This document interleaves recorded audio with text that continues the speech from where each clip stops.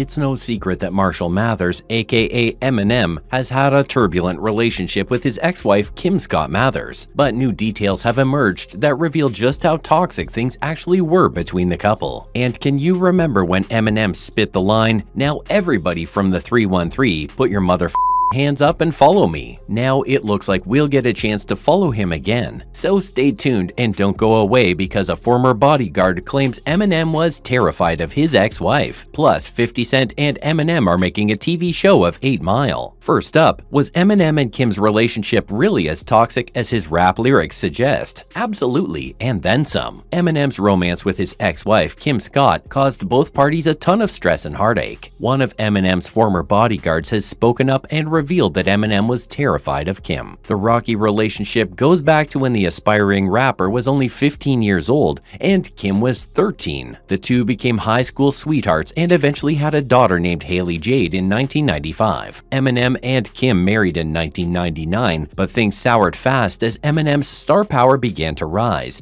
and the couple divorced in 2001. His track titled Kim, released in 2000, featured some straight-up nasty lyrics about Kim, and she went on to claim that the song gave her suicidal thoughts. Surprisingly, the two remarried in 2006, but split up just a few months later, and they would never reconcile again. You might think that M held a position of power in the relationship considering his global fame, money, and bad boy image, but that was certainly not the case. Writing in his tell-all book, M's former bodyguard Byron Williams claims, "I saw her throw a lamp at Eminem on a tour bus, knocking him down. Man, he is terrified of her. She is one tough lady and bigger than him." Williams further claimed that the only reason Eminem remained married to Kim was that he was afraid she would take Haley away from him. Despite seemingly getting her life back on track, Kim found herself hospitalized in July 2021 after she attempted self-harm. Kim became irate with law enforcement officers and was sent to the hospital for medical and psychiatric evaluation. Next up, are we about to see a TV adaptation of Eminem's 2002 biopic 8 Mile? You bet. They call him 50, aka Ferrari F50, and he recently dropped the news that he's working on a TV show adaptation of the 2002 film 8 Mile, which was based on Eminem's life. 50 Cent and Eminem are partnering to produce the series, and during a recent interview, 50 said, "I'm gonna bring his 8 Mile to television. We're in motion. It's gonna be big. I ain't got no duds. I'm batting 100. I'm batting 100. I think it should be there for his legacy because it's important to me that they understand it." The series will provide a backstory and showcase Eminem's younger years. Directed by Curtis Hanson, 8 Mile was released in 2002 and stars Eminem in a story that was loosely based on his life and rise to stardom. Eminem plays Jimmy, a white rapper that uses the stage name B-Rabbit, and audiences see his journey to launch his hip-hop career. The film starred Kim Basinger, Brittany Murphy, Michael Shannon, Mekhi Phifer, and many others. Eminem actually won an Oscar for Best Original Song, Lose Yourself. After 50 Cent's interview, he shared a screenshot of an article and captioned it with the words, "Yeah, and you thought I was playing around. I'm so serious, man. This is going to be crazy." But right now, I want to know what all of you are thinking. Are you excited to see an 8 Mile TV adaptation? You know what to do. Drop those comments down below. Up next, what was the overall impact of Eminem's story in 8 Mile? It was massive. In 2002's 8 Mile, Eminem's B-Rabbit is an aspiring rapper who works at a factory and lives in a trailer park with his mom and sister. He has a rough relationship with his mother, who is an alcoholic and constantly fights with her boyfriend Greg, who is abusive and controlling. The only thing that gives B-Rabbit any comfort is rapping and freestyling with his friends at a nearby hip-hop club called The Shelter. He becomes friends with a rapper named Future and makes a name for himself in the underground rap scene. B-Rabbit develops a relationship with Alex, an aspiring model and co-worker at the factory with him. 8 Mile received positive reviews and grossed more than $241 million at the global box office. The movie received high praise for its portrayal of the struggles aspiring rappers face and Eminem's emotionally charged performance. The film ultimately received numerous awards and, as we mentioned earlier, an Academy Award/Oscar for Best Original Song. The first time I saw the film, I was immediately and pleasantly surprised by B-Rabbit's pride regarding his self-possessed white trash roots and existence. During the final rap battle against Papa Doc, B-Rabbit spits things like, I am white, I am a f***ing bum. I do live in a trailer park with my mom. At the end of his rap, he says, I'm a piece of f***ing white trash, I say it proudly. Those are some powerful and arguably inspiring lyrics. B-Rabbit owns and even brags about his humble existence, and in doing so, earns the respect of every single person in the crowd at the shelter. What did you think of 8 Mile the first time you saw it? Stay tuned and don't go away because we're revealing everything we know about Slim Shady. Next up, what was Eminem's motivation behind his surprise appearance at the 2020 Oscars? Let's take a look. Eminem shocked the world at the 2020 Academy Awards when he appeared on the stage to perform a special rendition of Lose Yourself, and after his performance, he revealed the motivation behind his surprise appearance, which marked the first time he ever appeared at the opulent event. A clip of 8 Mile was being shown at the Oscars, and seeing that Eminem had a new album dropping soon, the Oscar-winning rapper decided it would be a perfect opportunity to blow the roof off the place. Back in 2003, Eminem famously skipped the Oscars,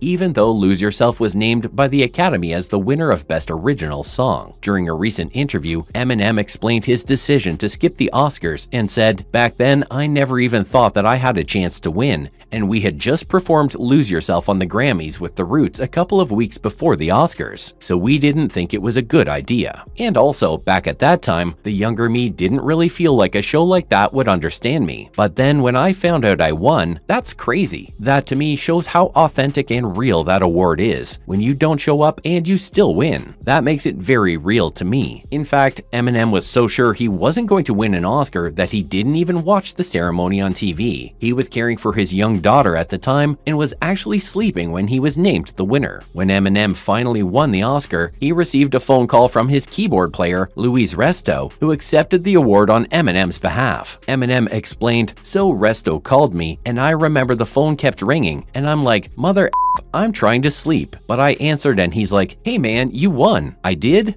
Cool, but that was a different time and I was in a different place in my life. Up next, what are Eminem's top 10 best tracks of all time? You're about to find out. Coming in at number 10 is Kim. Critics have called the track a horrifying document of abuse. It broke new ground for Eminem and hip-hop as a whole, with a bold and dark style. Eminem's influence on rap with Kim is comparable to the hardcore and punk movements that would change the face of rock and roll. Coming in at number 9 is White America. In this track, one of the most popular lines is when M refers to America as the divided states of embarrassment. Here, M literally attacks everyone, and his words hit like fists. He slammed the music industry, the federal government, and the hypocrisy of his own fan base. And of course, his fans loved him for it. Maybe that's why they call him the rap god. Coming in at number 8 is the very powerful track Cleaning Out My Closet. Here, M makes some disturbing admissions. Case in point, saying to his mother, "You selfish."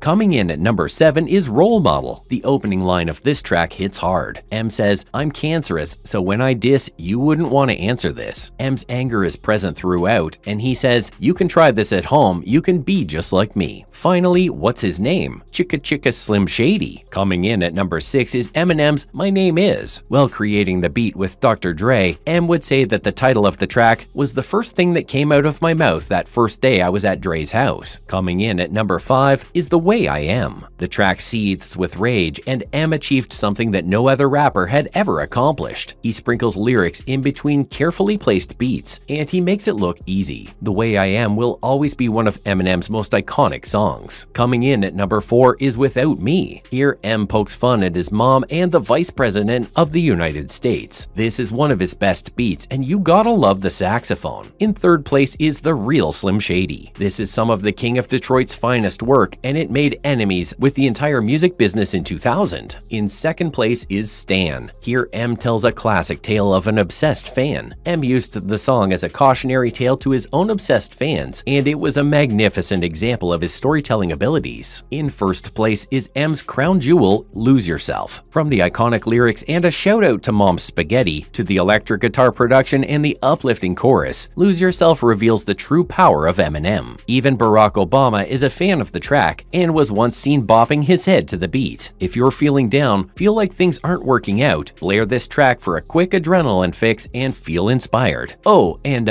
turn that bass up. What's your favorite Eminem track? That's a wrap for today's video. Thank you for watching. Hit that like button, comment, and subscribe to our channel for more great videos.